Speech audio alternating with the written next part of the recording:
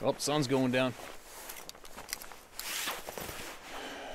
I took a mucky road into this mossy timber that I haven't been on.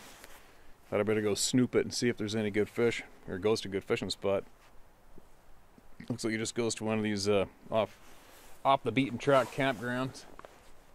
People made it into a campground, big hardwood patch of ground. So if I got enough time here while the light's going, I'm gonna get a little bit more sharing done.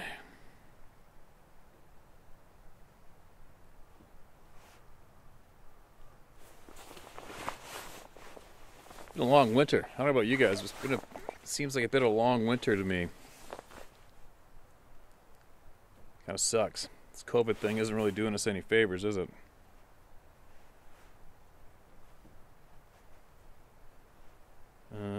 Alright. I think too, I was hoping to see some elk in here. I know there's a herd of elk in here. I'd love to see them and be able to film them. And maybe see a big bull, right? It'd be really cool. But they're making themselves pretty scarce. Everything is right now. There's a one deer track in that whole river bed today. But anyway, hello Steve. I've been watching your channel for several months and I want to share something that may help in your audience. I'm one of those people who actually sought these beings out. It's a very long story which I will not bore you with the details of. I just wish to share a few thoughts and one specific incident. Alright, we're all ears. Back in 2008, I met a local man who claimed he was interacting with a group of these beings not too far from my home. Needless to say, I really didn't believe him.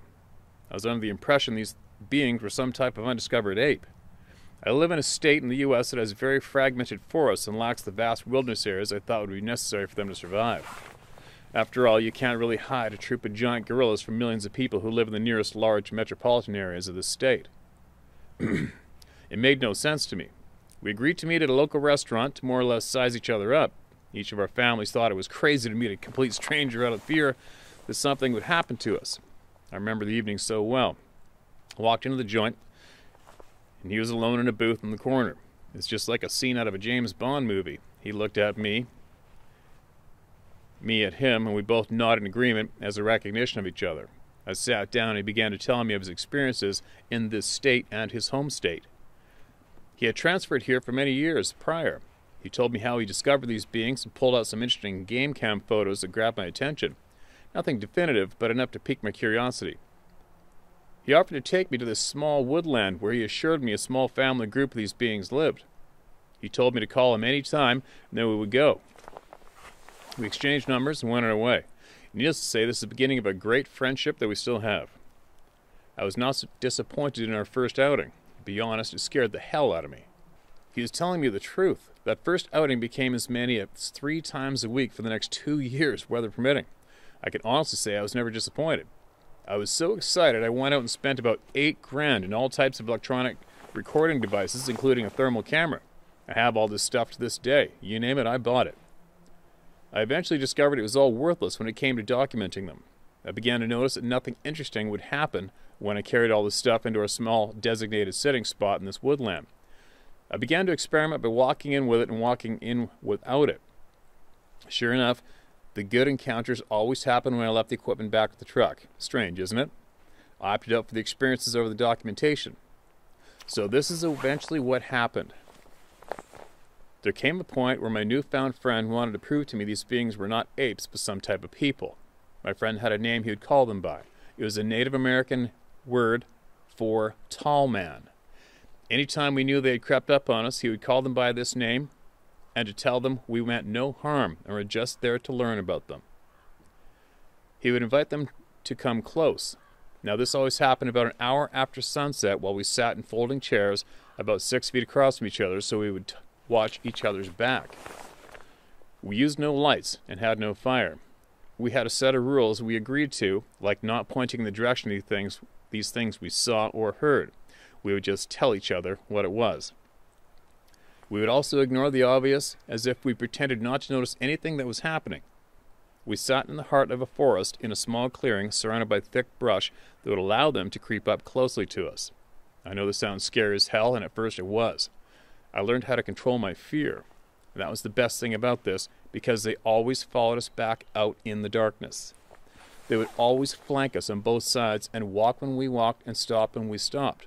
This happened just about every time. I got used to it and expected it to occur. There'll be a couple of ducks splashing in the water up beside me.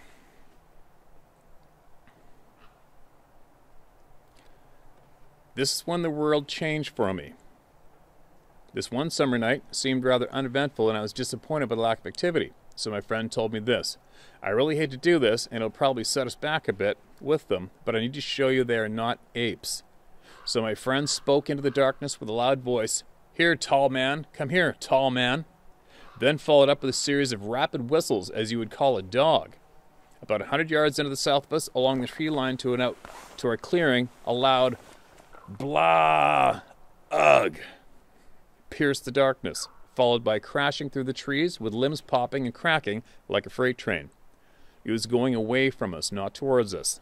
The sound it made as it stormed away was exactly the sound we make when we vocalize something we are disgusted with. Like if you ate something nasty tasting and you spit it out. You didn't need words to understand what this being just vocalized. It was the sound of being disgusted. I was shocked. It understood the name he had given him. He understood the context and how his name was being used. He knew he was being called like we call a dog, and he was disgusted. Holy shit, they are people. And they understand the context of how his name is being used. I will never forget that. Then it all came to me in a flash. This is how they can hide under our noses. This is how they can avoid detection despite all our technology. Only people can avoid people. I theorize they have a culture that is more like special ops military, all centering on avoiding us. Makes perfect sense. Through observation, they realize how predictable we are in their environment, and they act accordingly to teach their young from an early age. Now, all this happened in a very small woodland, not far from one of the United States' largest cities. I eventually discovered they are in every single one of these woodlands, no matter how dense the human population is. Because of this, I've become very secretive about their locations, and no longer share this information with anyone for these beings' safety. I put all my equipment away and no longer feel the need to prove their existence to anyone. This happened many years ago, and my friend and I had some really close encounters, including having one charge from behind in the dark and stopping where I could have reached out and touched him. But that's another story for another day. So here I am, 13 years later. All the things I hear that they can do, I have experienced. They have followed me home, heard them speak, heard movement, but could not see its source, etc. Apparently some can do what people call supernatural things. I've experienced all of it. I do not regret a single thing about it. In fact, it has made my life much richer and robust and has not destroyed my love for the outdoors. I got more than I was looking for. I'm still interacting with the same group, just not as often. I've even taken my sister and her young daughters out to meet them. I know so much more about them than anyone would ever really believe.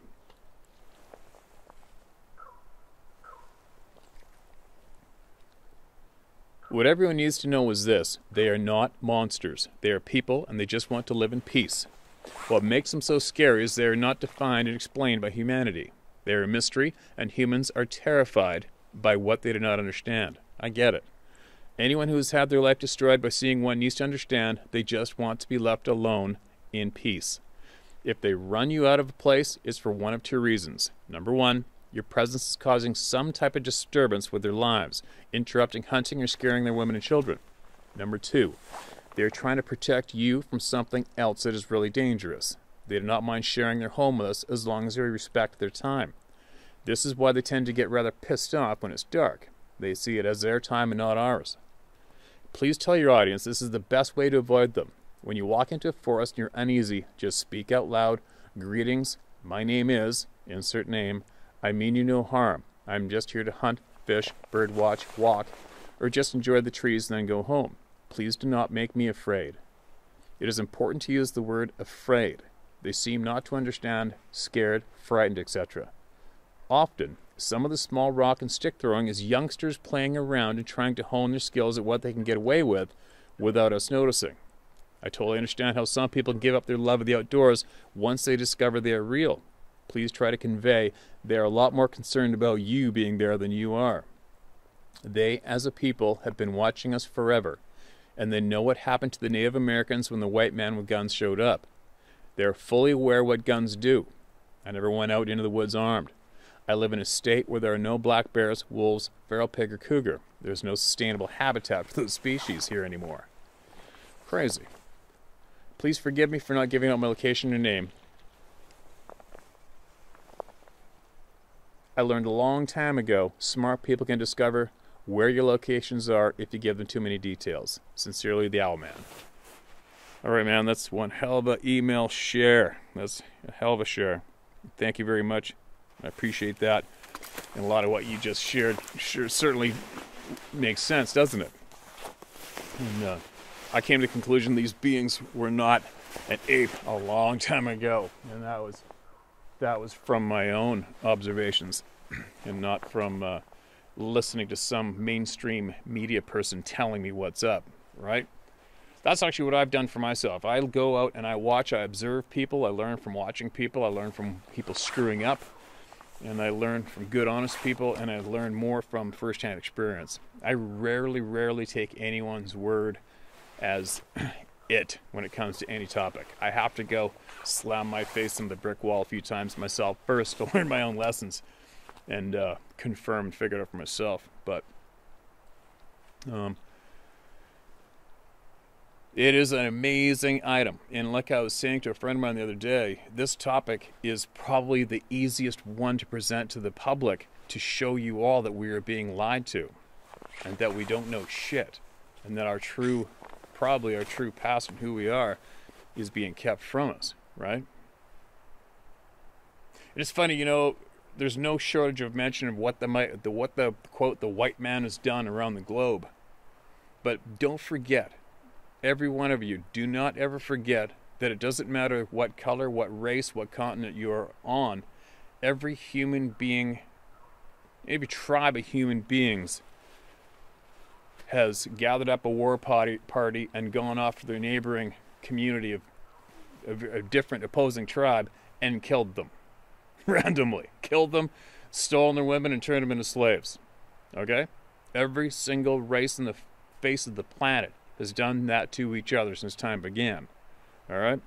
Sure, the white man's been labeled as doing all these atrocities for certain around the globe, but so has all of the other ethnic groups as well. All the other colors, the races, whatever you want to call each other. Every single human being is guilty of murdering their neighbor since time began. Okay? So anyway, enough of that babble. I got enough time. Let's see what else we can dig up out of the February folder. I haven't even got through all the other past months. I never got through them all. I'll go back and get them though.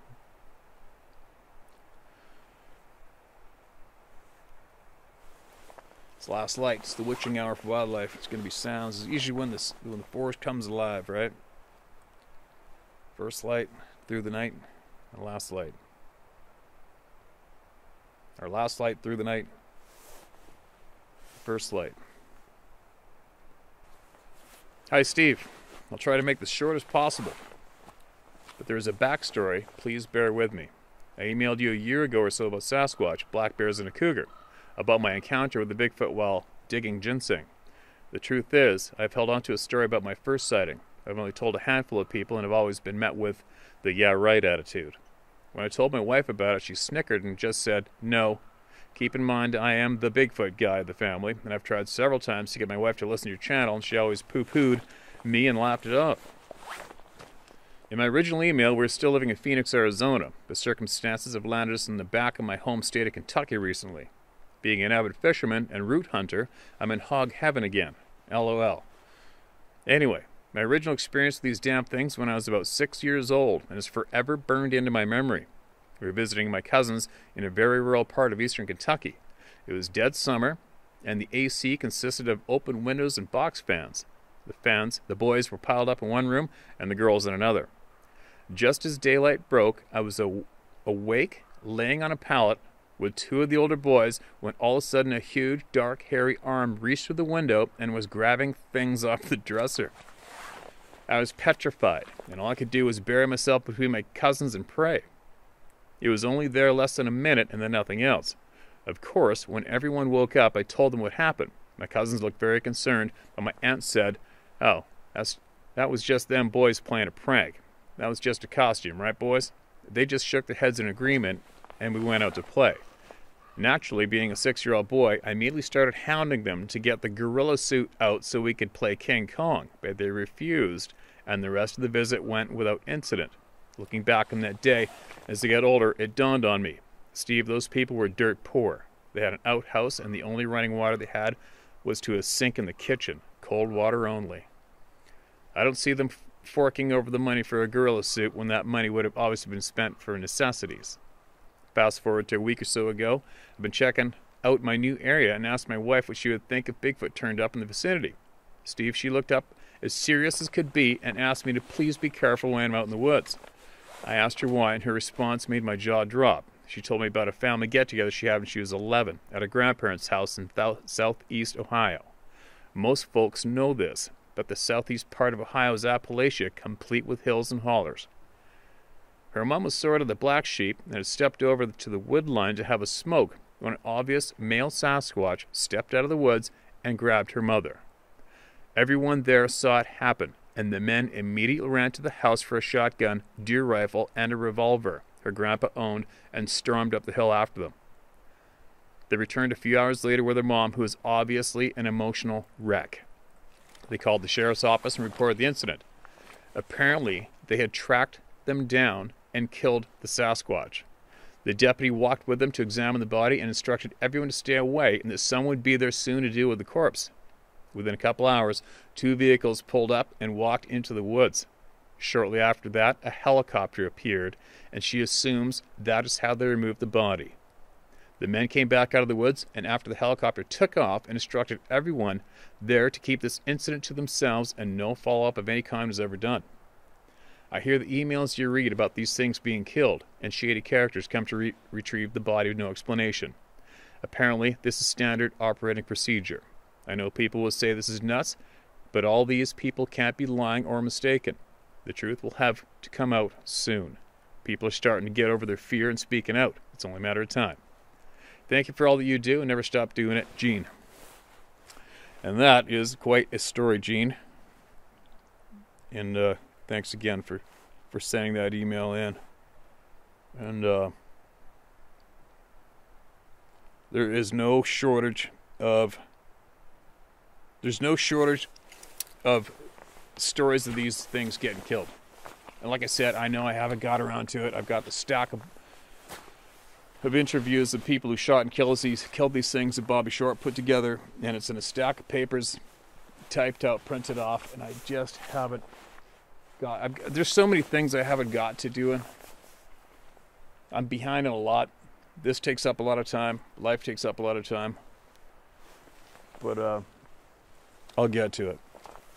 But as far as the facts go about these things getting whacked, dumped, dropped, killed, and then getting taken away, and everybody in the vicinity being threatened to keep their mouth shut, that's a fact. It's happened numerous times. And like you said, it's only a matter of time until it's proven. It's been proven. It's been proven a gazillion times. Right now, I think what we're doing is just breaking that barrier of being suppressed is what's going on. That's what the internet's allowing a lot of good people to do, although the internet represents a lot of darkness, right? But I firmly don't believe that more of these beings are being seen as of late. I firmly believe that it's only because we can all contact each other around the globe with a simple push of a button now, and more of the truth is being shared that way, which makes it seem like these things are being seen a lot more often, but I don't believe that's true. I think that these beings have been seen this often for as long as we've been running around upright on the face of the planet. So there you go. That's quite the experience. It's amazing. It would be amazing to me to picture that if one of these beings grabbed a human being, especially a woman who weighs a lot less than average than a man, it's amazing that simple human beings could run the opposite direction grab all the guns and run after it, pursue it after it had that head start, and actually catch up to it and kill it. How the hell did they pull that off? That's something else right there, don't you think? I mean, I know there's a handful of hunters near Nordegg, Alberta, and they witnessed one of these things grabbing a full, mature bull elk off of their meat pole, had its hand around its muzzle of its head, cocked its head over its shoulder, and took off running with it. So what's your average Rocky Mountain bull that far south or north? It's probably going to be 800 pounds anyway, right? So how the hell did that thing screw up and allow a handful of humans to catch up to its ass and kill it when it had probably what? 110 to 130 pound chick, woman to carry? That's nothing. It's amazing. That's one of my creepier things too. One thing that makes me cringe is when I see small children playing out rurally alone where there's black bears. You know, after reading a story, there's what happened in Williams Lake, and as example, a woman went in her house, 3 or 4 year old playing outside in the backyard with her, just went in the house quickly to get a glass of juice for the kid. Sunny afternoon, 1 in the afternoon, and came out just in time to see the black bear disappearing into the bush on the other side of the lawn with the kid in his mouth. Very, very sad, tragic story. And that child was killed by the bear. But even then, when I picture it, you know, like how you would never, it wouldn't matter how important it was, you are not going to catch up to a simple 200-pound bear with a human child in its mouth running through the forest. It's not going to happen. It's not going to happen. You can run after it and make it drop the kid for certain. But just knowing the power of your average predator and the importance that it has when it's locked onto its prey, they don't avert that locked on. It's like a guided missile on a fighter jet, right? Once it's locked on no matter what. Your average predator has ultimate focus on its prey animal, no matter what. It like puts on the blinders and blocks everything else and concentrates and hones in on that prey, grabs it, and proceeds to kill it or take off with it. But yes, you can make your average natural known predator drop its load of meat or body or corpse or prey, whatever you want to call it, and run. But it's something else to try to picture a Sasquatch being getting caught up to with a human being in its grasp and getting killed because of it. That is quite the story, man. Thank you very much for sharing that. And if anybody else has anything similar, email it away. Email it in. We'll get to it and we'll read it and share it, man. What do we got here? Thank you. Titled Thank You. Steve, I've enjoyed watching your channel for the last 10 months or so. I discovered it by accident. However, I found the format very intriguing. Thank you for sharing on behalf of those of us who have nowhere else to go with our daunting experiences. You're a living proof that integrity, justice, and knights in shining armor who stand for and with the underdog still exist. And thank you very much for those kind words. I absolutely appreciate it. Though my experience is only hair-raising, I've learned through listening to other stories that it was not a cat. In March 2009, when I was on vacation with my husband in Big Sur, California. After a day of horseback riding on the beach, we returned to our cabin to discuss our next day's adventure. One of the local restaurateurs recommended the Olidson Trail, just to the east of Highway 1 at the McKay Falls parking lot. This trail is located in the Julia Pfeiffer Burns State Park. The terrain is steep with many switchbacks. The surrounding greenery dense, with majestic California redwoods, moss, and ferns covering the forest floor. A round trip of 5 miles and a climb of 1,450 feet. We packed sandwiches and fruit for lunch and started our day with clouds in the sky but no rain. The area is considered a rainforest, so patches of fog in the forest and coincidental drips of moisture from the other trees was normal. Our experience was amazing, picturesque, and majestic, crossing small brooks and streams as we went. We were well aware that we were in mountain lion country, so we made sure that our presence was made known through continual conversation and sweeping eyes over the terrain. When we reached the top of the trail, the forest opened into a beautiful blue sky and warm sunshine. As we approached the cliff to catch a glimpse of the ocean, we heard the sound of a large bird swooping over our heads in response to cries of hungry hatchlings. It was a California condor. Huge bird, the wingspan of 9.5 feet, 3 meters. Wow, that's big. We stood in awe for about 15 minutes, observing His Majesty. We then decided to eat lunch and just sit on the rocks on the top of the cliff. Back to the ocean, though we could hear it, we initially could not catch a glimpse as we were above the cloud cover in the stratosphere. It was like looking over a field of whipped marshmallow as far as the eye could see.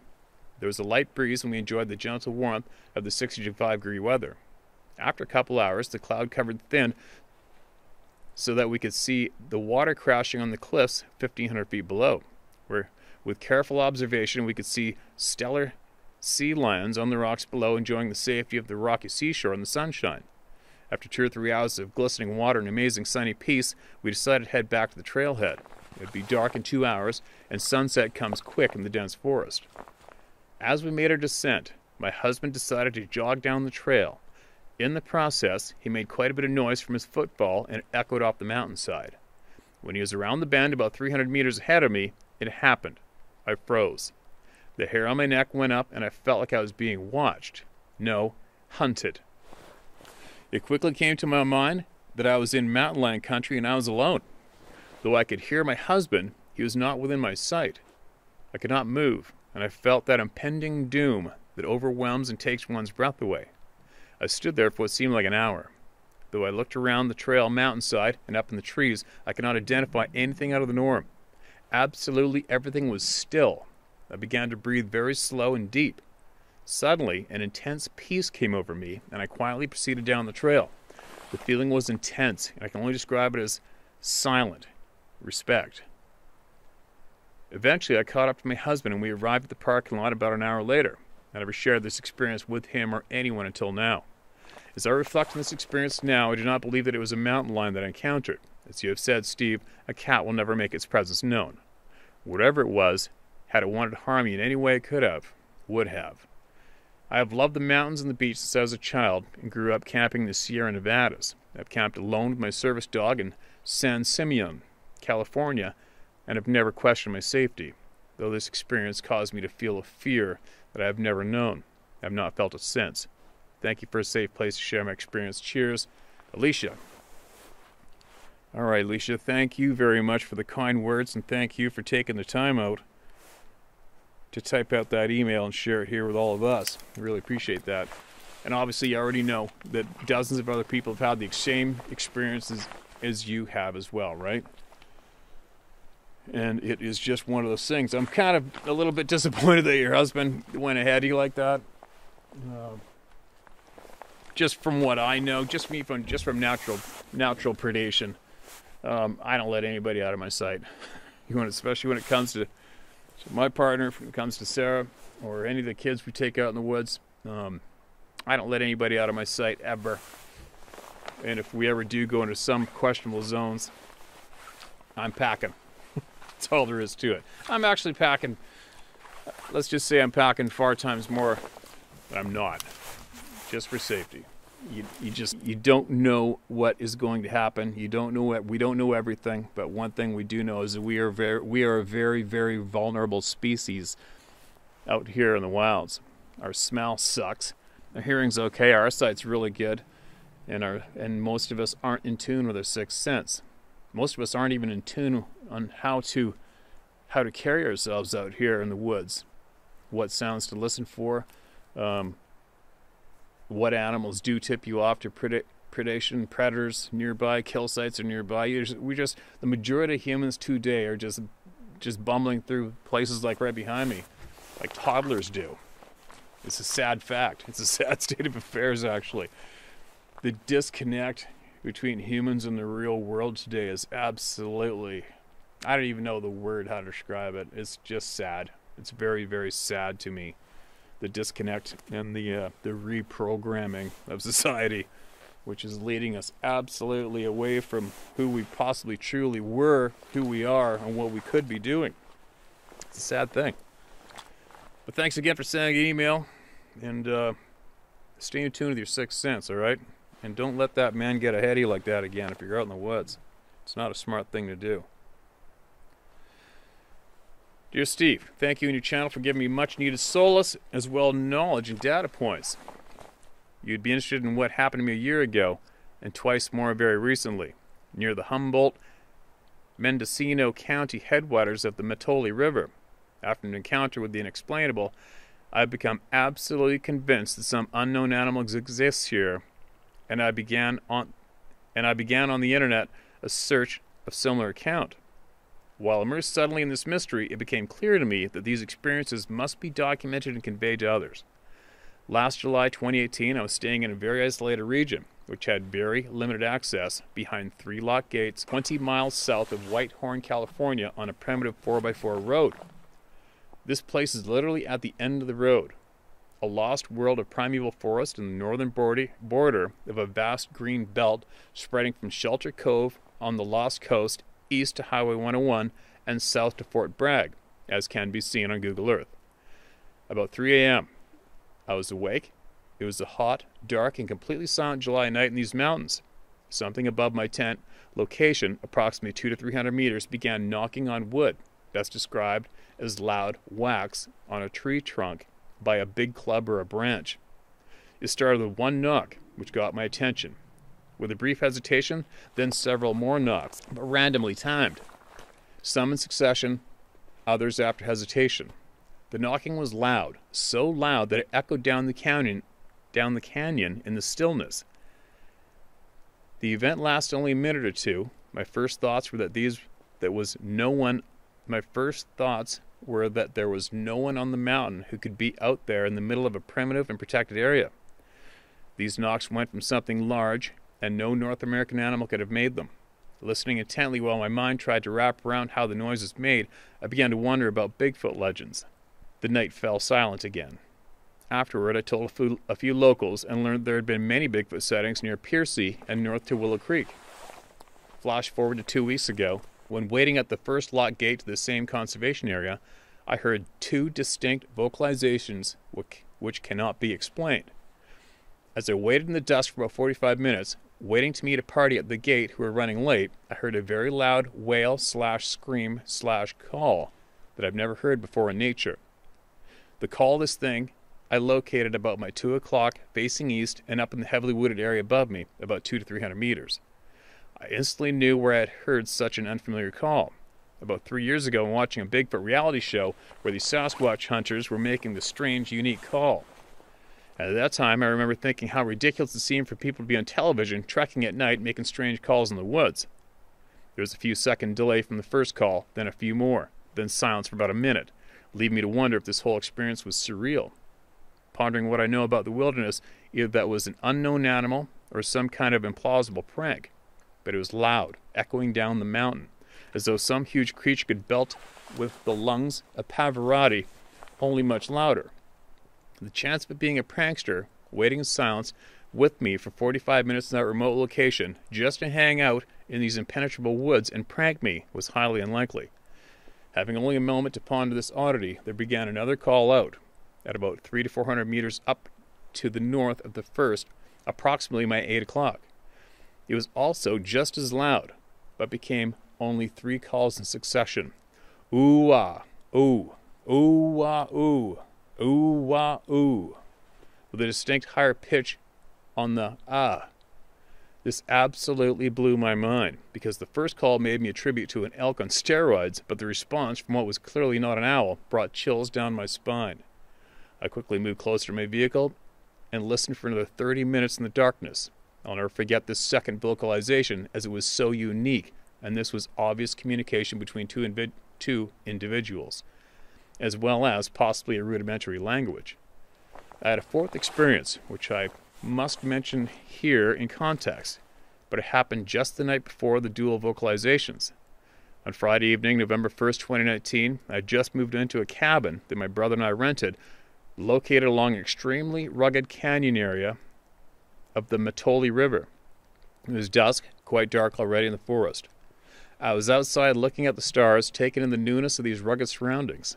Up above again, about 300 meters up and to the east of the river, there's a screaming that was so loud and so foreboding that I could only listen in amazement. It was the loudest screaming I've ever heard, so loud I thought it was produced by some kind of banshees from a horror film. The screaming continued, full throttle, for over 5 minutes. I know mountain lions can scream, but nothing like this. They sounded much louder, more guttural.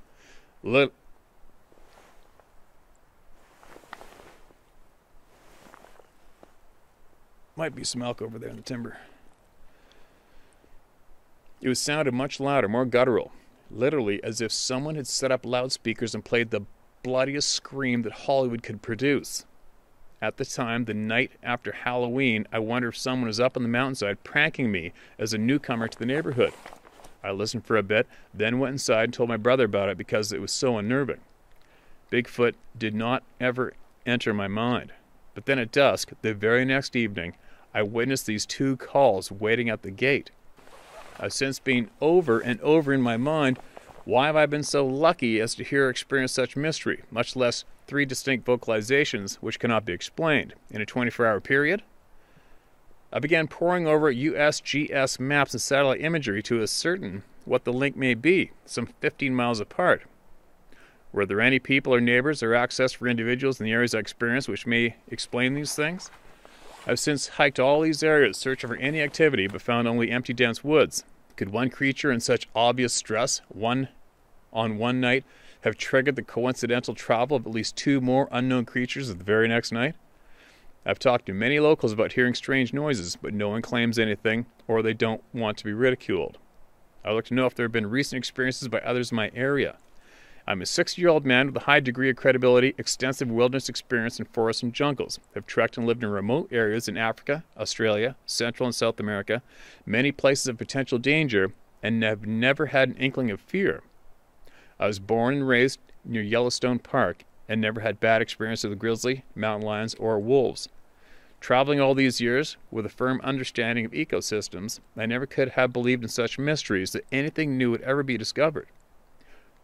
What has happened to me recently has completely changed me on many levels. There's a mystery in these woods, and I have a few ideas how to find the answers to it. If anyone else has had similar experiences who live near me, I am eager to share and explore this phenomenon further. Troy Hunter. All right, Troy. You left your email, but I don't know if you wanted me to share that publicly on the channel or not, so I won't. All right? But if somebody...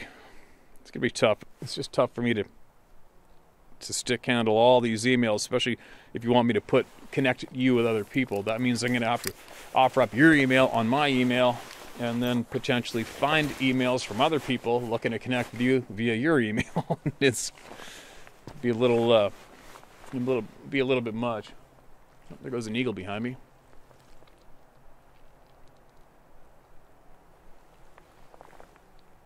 Anyway, the sun's going down. I'm along the Squamish. I'm in the Squamish Valley right now. I'm still up the logging road in the valley. It's getting chilly. I'm getting hungry. I don't know what that sound is. Think it would be chainsaws, but a little late. Dirt bikes, chainsaws, whatever. It's echoing through the valley. Sure, it'd be cool to see some elk. But anyway, you guys want to share an experience you've had with everybody here, you can email it to sharemystory@howtohunt.com or tell my story at howtohunt.com, and we'll get to it. We will get to it.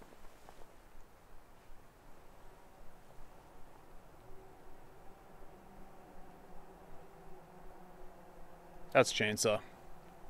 Somebody probably cutting firewood after work. Well, it's a little bit. You know what? While I'm here, I want to get one more. It's just, you know what? There's so many. There's so many emails. Hi, Steve. Please not use my name. Thank you for what you do. My dad introduced me to your videos. I hate to admit it. I was one of those that said, but anyone could make up a story and send it to him. After he showed me one of your videos, everything clicked. I've never been an outdoors person, but have a great appreciation for Mother Nature. I didn't know it at the time, but I believe I had an encounter. I didn't hear, see, or smell anything out of the ordinary, but I had an overwhelming feeling come over me of pure terror, telling me to get out. And I also felt like I was being watched. It was so intense I was shaking and wanted to vomit. In 2014, I was stationed on a Navy base in Washington. For my 21st birthday, my friend and I drove up to one of my most favorite spots in Washington. I thought that was a cooler way to celebrate my birthday than to go into a club and get shit-faced. After others have mentioned that it's best not to give a specific location, I won't disclose it. I also don't think the location is that important. People sharing their stories is what's important.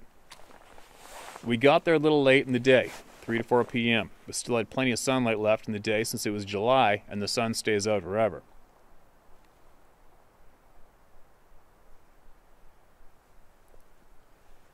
I was a little nervous before we walked the trail for some reason, but there was still several people there, which helped me feel more comfortable being that far out with no cell phone service that late in the day.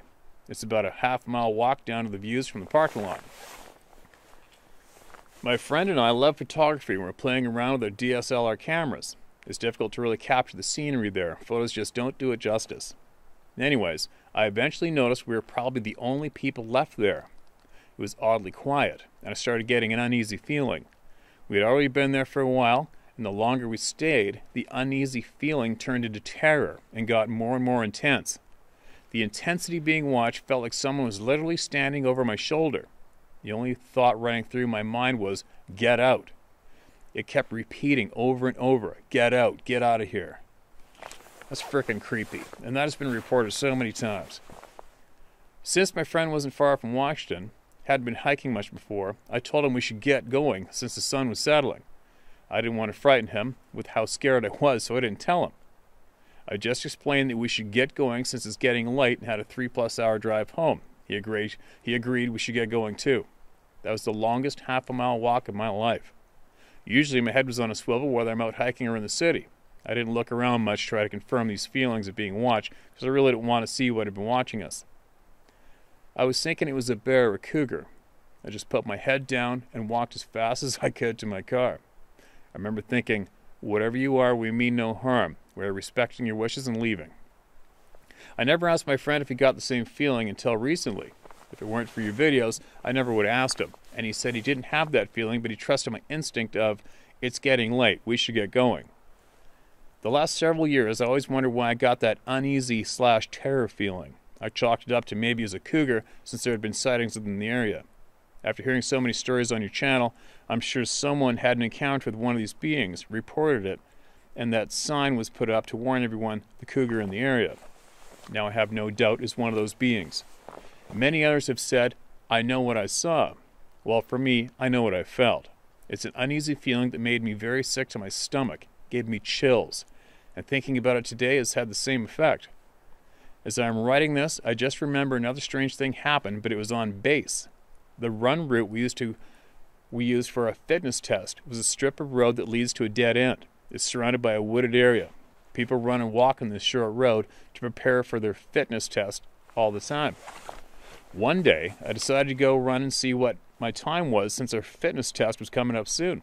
Surprisingly, I was the only one there. I figured since it was lunchtime that at least one other person would be out there. Before starting my run, I felt really nervous for some reason. I'd run in this area almost every other day for 2 years. Why this nervous feeling now? I made it to the end of the road without stopping, stopped to catch my breath, checked my time, turned around, and started walking for a little bit. Then I heard something in the wooded area just behind me. It sounded like a person was about to rush up on me. I heard the individual steps through the brush, the distinct swish, swish, swish, very fast steps. I stopped and looked behind me, and when I didn't see anyone, I had the most terrifying feeling come over me. I never deployed, but the scariest thing I've done in the military was rappel down a 40-foot tower in basic training, and I am terrified of heights. I would rather have to climb up that rappel tower to where the steps are very far apart, look over the edge once at the top. Here's the absolute worst part. Lay backwards towards the ground and jump off that down wall before rappelling down. I'd rather go through that over and over than experience the terror I felt this day when I ran by myself. It was eerily quiet. No birds chirping. Weird. I started running again to get the hell out of there. When I ran, it would follow me. When I stopped, it stopped. Now I know better than to run in situations like this, thanks to you. I looked back behind me again in the woods but couldn't see anything. No bear, no deer, no lost dog/cat, etc. If I'm being honest, I didn't really want to see anything either. Needless to say, that's the fastest I've ever ran. I never ran by myself again. I remember telling my friends that we were in my unit. I remember telling my friends they were in my unit, and they laughed it off. They said it was probably a bird, a squirrel, a deer, or a lost dog. Squirrels and deer don't chase people. Squirrels and deer can't make that same footstep sounds like a human. It could have been a dog, but why would the dog have stayed in the woods? Dogs don't do that, and their footsteps sounds much different than humans. Knowing what I know now, I know what it was. Some people may be thinking, if you're on a military base, how would it get past the fences? If these beings can teleport, I believe they can, then that's how. Thank you for telling these stories. It's helped me understand what I experienced several years ago. I've tried emailing this numerous times, but the email stays stuck in my drafts, which is so odd to me. Well, it's here now, buddy. Also, I really like the music you used for your intro-outro. My 1-year-old likes it too, and will dance to it. LOL, Cherie. I hope I pronounced that right. Cheree. Cherie? Cherie, thank you very much for sending that in. And, you know, for everybody that does email me in, they're not sure what it was. Just the fact that you emailed me and sought out this channel tells yourself and all of us, you know what it was. You know what it was. But anyway, so much going on out there. And as far as military bases go, it's overwhelming how many sightings and how many interactions there are with these beings on very secure military bases, including nuclear missile silo bases. They have penetrated the barriers and gotten up their faces into the security cameras numerous times. What's going on there? I haven't a clue. I haven't a clue. How can they be so stealthy? I don't know. I'm not sure if anybody knows the absolute reasons on how these beings can possess such mind-boggling skills. It's really something else, isn't it? But anyway, I gotta get going. This is it. I am absolutely starving. I'm tired. It's been not long, but the past 8 days, this is what I've done. I've been going to all these places in the chest waders and the fishing rod, and hiking, and fishing, and filming, and sharing. And it's just what I do. It's funny, I was thinking about it today, just how many places I've taken the world. The How to Hunt YouTube channel audience. I've taken everybody to a lot of different places this past year and a bit, haven't I? Kind of reflects back, and I reflect back on myself and my life and how much time I actually spend out here hunting and fishing and exploring. It's quite a bit. But anyway, I better get going. I better get going and go get some sleep, get some food, so that I can get rested up and energized up so I can keep doing this and keep sharing it.